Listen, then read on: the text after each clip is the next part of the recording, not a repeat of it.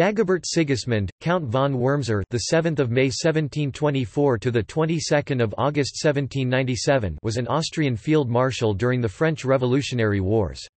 Although he fought in the 7 Years' War, the War of the Bavarian Succession, and mounted several successful campaigns in the Rhineland in the initial years of the French Revolutionary Wars, he is probably most remembered for his unsuccessful operations against Napoleon Bonaparte during the 1796 campaign in Italy.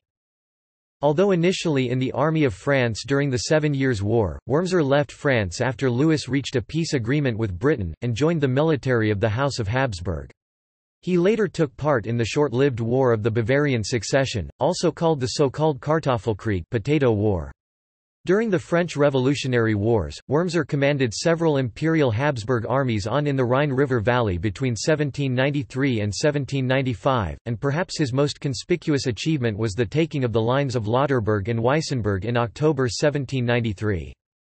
In 1796, Francis II, Holy Roman Emperor, sent him to northern Italy, where the Habsburg military defended Austria's southern territories. In a series of well-fought battles with the French army, under the command of the up-and-coming General Napoleon Bonaparte, Wurmser was trapped with his army in Mantua. After a negotiated capitulation, Wurmser left the city with his honours and 700 men, and marched back to Vienna. His defeat at Mantua did not diminish the luster of his service in imperial eyes. He was granted another appointment immediately. But he was an old man of 72 years who had spent most of his adult life in arduous campaigning. His health failed him shortly after his appointment and he died in 1797.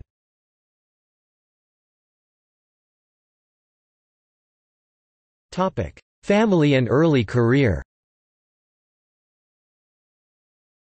Born in Strasbourg, in the French province of Alsace, he was the son of Franz Jacob Wurmser von Vendenheim.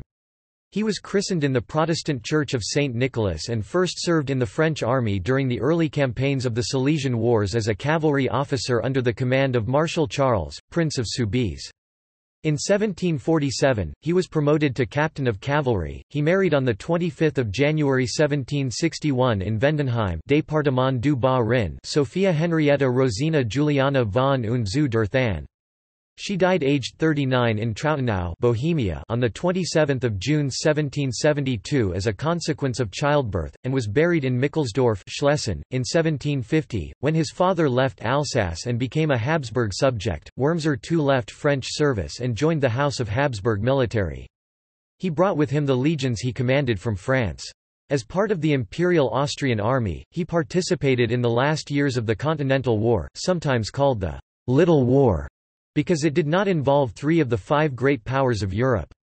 In these engagements against the Prussians, he showed exceptional command capabilities and a wily and courageous attitude.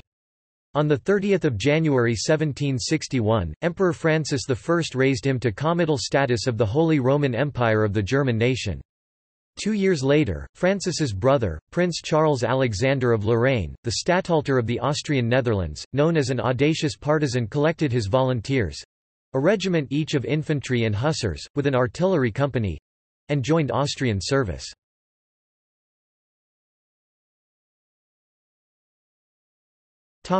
War of the Bavarian Succession. In spring 1778, Wurmser's 30th Hussars were posted in northern Bohemia, to cover the border with Saxony and Silesia. Friedrich von Nauendorf, the son of the previous colonel-proprietor of the regiment, was a captain in a village outpost, with about 50 hussars under his command. In early July, the Prussian general Johann Jakob von Wunsch (1717–1788) crossed into Bohemia near the fortified town of Nocked, in the opening action of the War of the Bavarian Succession. Nauendorf led his 50 hussars to engage Wunsch's considerably larger force. When they encountered Wunsch's force, he greeted them as friends. By the time the Prussians realized the allegiance of the hussars, Nauendorf and his small force had the upper hand, and Wunsch withdrew. The next day, Nauendorf was promoted to major. As the war evolved over the summer, Wurmser's hussars covered the left flank of the main army, which was positioned in the entrenched heights above Jaromir, in a triple line of redoubts extending 15 kilometers (9 miles) along the river to Königgrätz. In October, Joseph II, Holy Roman Emperor, withdrew most of the imperial army to the Bohemian border, under threat of intervention by Catherine II of Russia. Frederick II of Prussia did the same. A small force of hussars and dragoons remained in Bohemia to provide a winter cordon, designed to prevent Prussian incursions into Bohemia. Appointed to be commander of the winter cordon, Wurmser ordered a small assault column under command of Colonel Wilhelm Klebeck to attack the village of Dittersbach. Klebeck led a column of Croats into the village. During the action, 400 Prussians were killed, another 400 made prisoner, and 8 colours were captured. Following his successes against the Prussians in 1778, Joseph awarded him the Knight's Cross of the Military Order of Maria Theresa on 21 October 1778. In another raid, in January 1779, Wurmser advanced into the county of Glatz in 5 columns, 2 of which, commanded by Major General Franz Joseph, Count Kinsky, surrounded Habelschwert on 17–18 January. While one column secured the approach, the other, under the leadership of Colonel Pallavicini, stormed the village, captured the Prince of Hessen Philippsthal and 700 men, 3 cannons, and 7 colours. Wurmser himself led the third column in an assault on the so-called Swedish blockhouse at Oberschwedeldorf. It and the village of Habelschwert were set on fire by howitzers. Major General Ludwig, Baron of Terzey (1730–1800), who was covering with the remaining 2 columns, threw back the enemy relief and took 300 Prussian prisoners. Meanwhile, Wurmser maintained his position at the nearby villages of Ruckertz and Reiners. His forward patrols reached the outskirts of Glatz, and were able to cover the Silesian borders, almost reaching Schweidnitz. Halberschwert and Oberschitteldorf were both destroyed.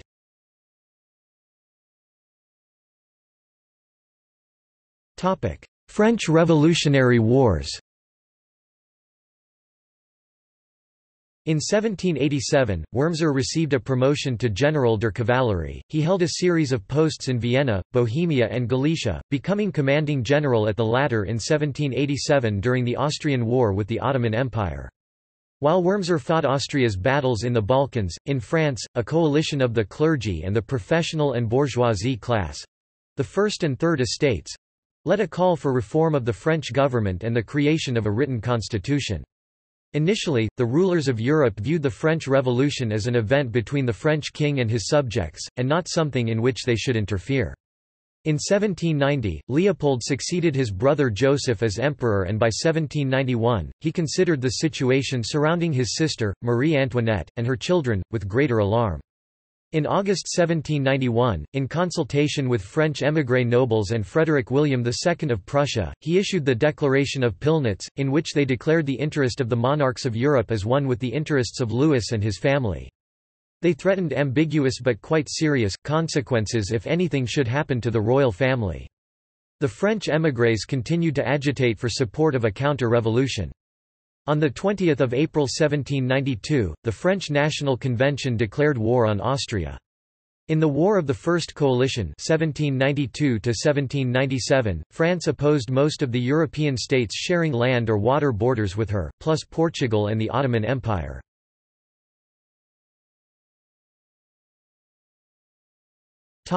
Rhine Campaign 1793–1794.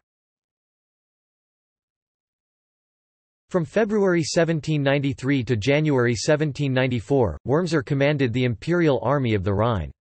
He commanded the successful storming of the Lauterburg and Weissenberg lines on 13 October 1793. The lines, a series of earthworks on the south side of the Lauter River, a tributary of the Rhine River in Alsace-Lorraine, offered a major strategic defensive position for the French. Part of France's Army of the Vosges, under the general command of Jean-Victor Moreau, manned the French position. The 3 battalions and 6 squadrons, commanded by General of Brigade Illier, held the position with 10 artillery pieces. The French defensive line ran west from Lauterbourg on the Rhine to Saarbrücken.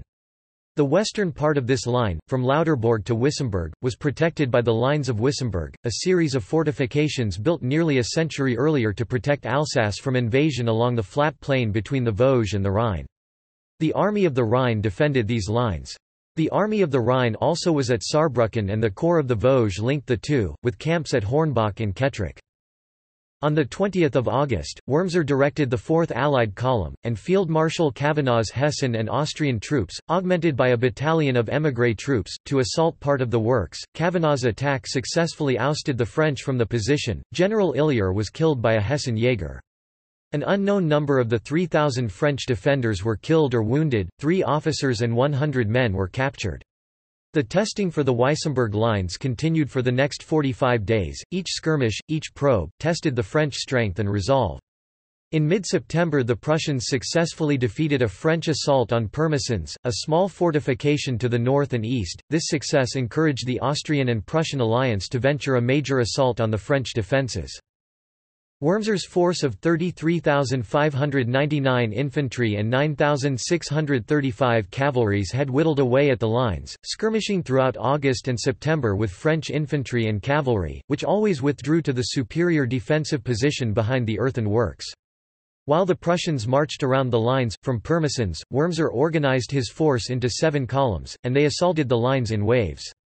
In the First Battle of Wissembourg on 13 September the French defences were successfully breached. 2 months later, the French committed major forces to recover the lines. Wurmser commanded the Austrian contingent at the defeat at the Second Battle of Wissembourg on 26 December 1793.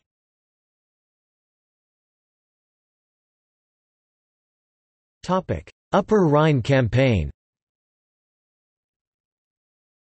From August 1795 to June 1796, Wurmser commanded the Army of the Upper Rhine.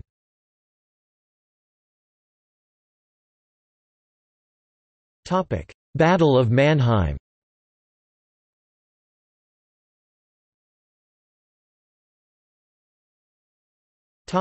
Campaign in northern Italy.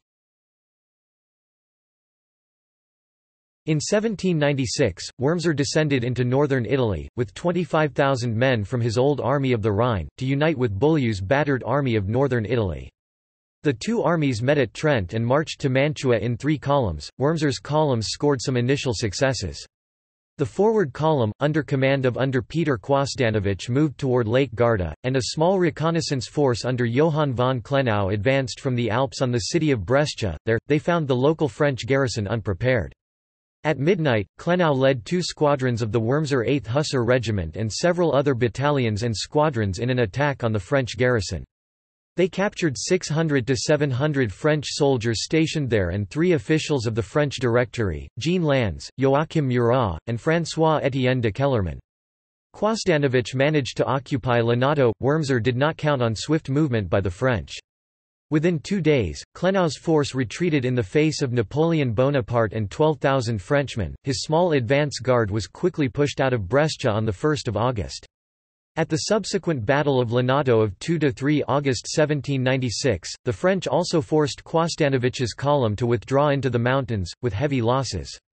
The mopping-up operations lasted until mid-August, isolated Kwasdanowicz's force by Lake Garda, and freed the French to concentrate on Wurmser's main force at Castiglione della Stiviere. Further south, Bonaparte's subsequent victory against Wurmser at the Battle of Castiglione forced the old commander across the Mincio River and allowed the French to return to the siege of Mantua. The resumed siege was not without its problems. To move swiftly against Wurmser, Napoleon had abandoned all his siege equipment, leaving it at Mantua.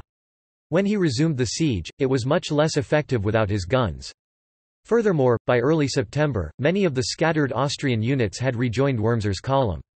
Even so, at the Battle of Bassano on 8 September, the Austrians were outnumbered almost 2–1 by the French. As the Austrian army retreated, Bonaparte ordered a pursuit that caused the Austrians to abandon their artillery and baggage. Most of the 3rd Battalion of the 59th Jordis, and the 1st Battalion of the Border Infantry Banat were captured, and these units ceased to exist after this battle. The Austrians lost 600 killed and wounded, and 2,000 captured, plus lost 30 guns, 8 colours, and 200 limbers and ammunition wagons. Wurmser's column fought its way to besieged Mantua, but emerged suddenly, in an effort to escape, at the Battle of La Favorita near there on 15 September.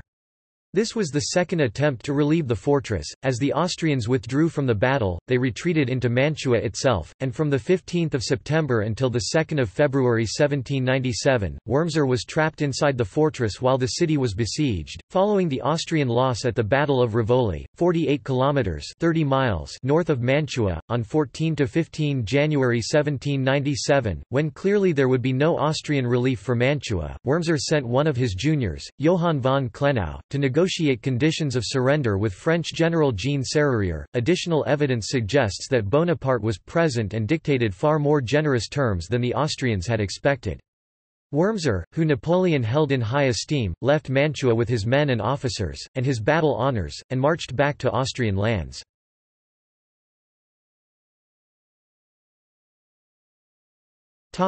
Legacy. Of all the field marshals in Habsburg service during the French Revolutionary and Napoleonic Wars, Wurmser was recognized among the best. Some historians attribute Austrian problems to its aging general staff, compared to the relatively young general staff of the French Empire. For instance, Wurmser was 72, approaching 73 in the 1796 campaign, and Peter Vitus von Quastanovich b. 1738 was nearing 60.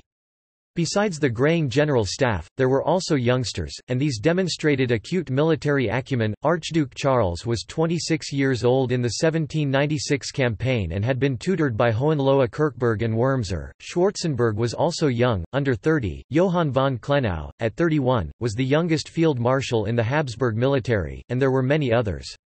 But Wurmser may have been hampered more by the Aulic Council than by his age. Digby Smith points out that he descended into Italy fettered with a new and inexperienced chief of staff sent to him by the council with battle plans and instructions in writing. These restricted his movements in Italy and prevented him from responding to targets of opportunity. Broken in health, a knight without fear and above reproach, Wurmser died in Vienna the following summer.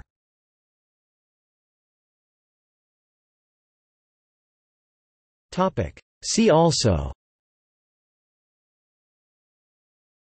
Joseph Alvinci, Peter Quastanovich, Paul Davidovich.